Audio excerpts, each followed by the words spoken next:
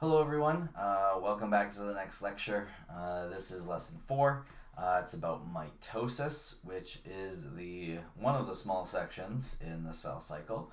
As I mentioned in the previous lesson, it is broken up into 4 pieces.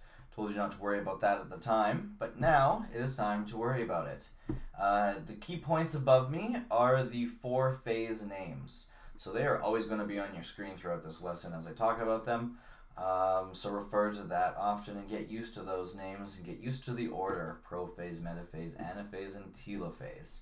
Let's jump into it.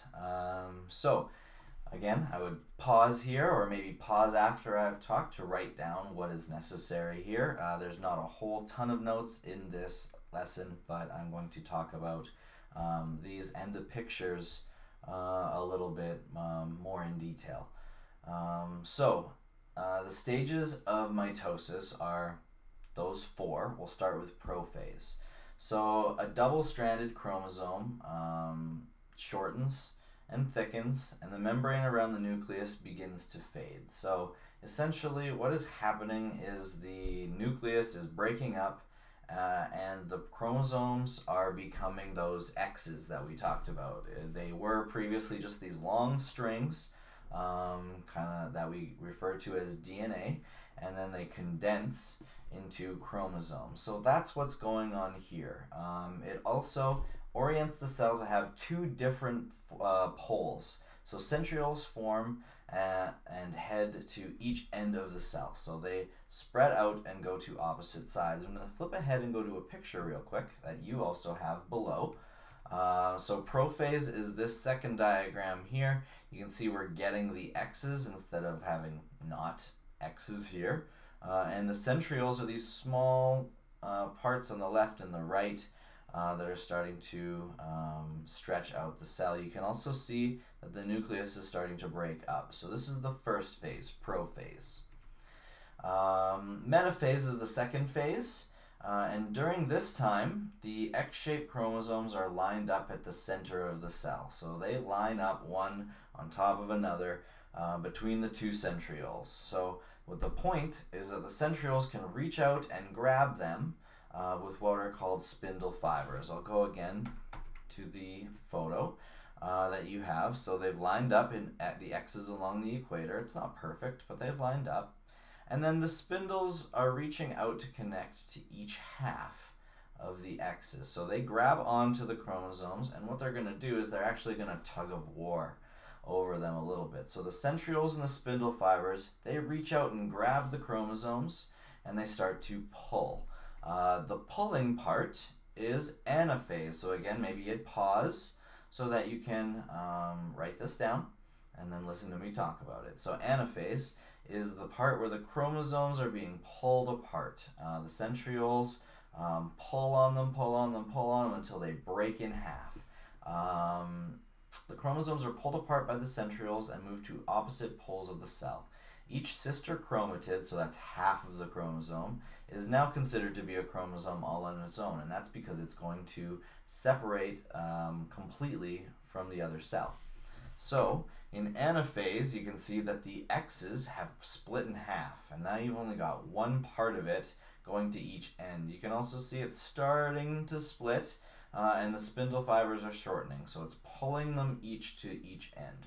And the reason it does that is because you want to have the exact same genetic information on your DNA that determines all your traits going to each cell.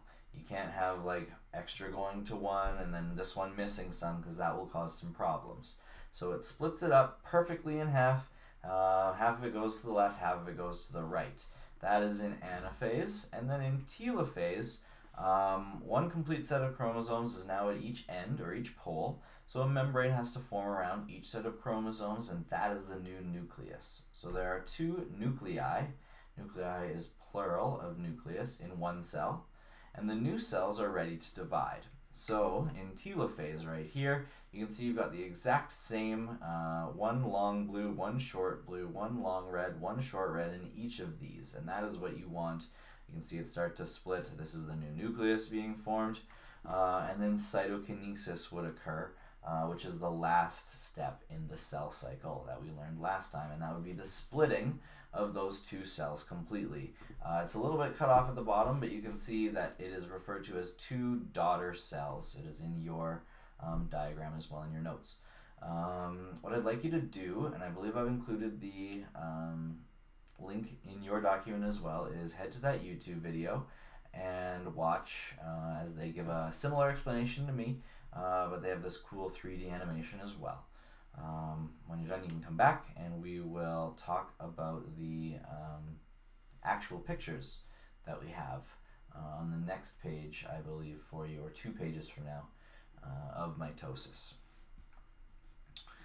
So, there's on your notes, there's another diagram that concisely explains everything that I have. You can use that as a reference as well. But on the page after that, there are some actual photos that you can see through a microscope of mitosis actually happening. So in a regular cell, as you can see kind of around this one that is the focal point, they're all spread out. There's no dark portions, but this one is in prophase. And we know that because the chromosomes are condensing. So they're becoming X's. Now there's so many in there we can't tell that they're X's, but we can see that there's something going on in the center. There's also something going on up here, but in all these ones there is none of that, and that's because they are not in the mitotic phase. In this one it is, so that is prophase of the mitotic phase right here. The next one that you have is metaphase. You can see all of these lining up along the center of the cell. This is a centriole up here, and this is a centriole down here. You can see the spindle fibers reaching towards each chromosome, and they are about to be pulled apart. So you can see that they have lined up. You can't see the X's necessarily, but you get the idea. Chromosomes have lined up upon the middle and are going to be pulled apart. We now have anaphase. You can see each half has been pulled apart, and you can see them streaking towards each side. The spindles are shortening. This is a centriole up here. This is again the centriole down here. And soon in the next one we're going to see that this is going to start to split. So we have right here 2 different sets of chromosomes. You can see that it's starting to pinch in and split. The next part is cytokinesis to actually split the cell.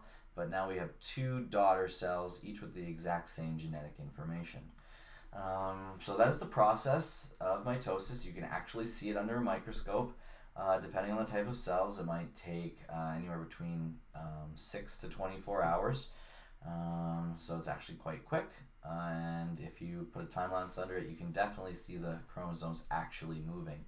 And remember, when I say chromosomes, I mean genetic material, the things that make you you. If you have attached earlobes or brown eyes or blonde hair, that all comes from your chromosomes in your DNA.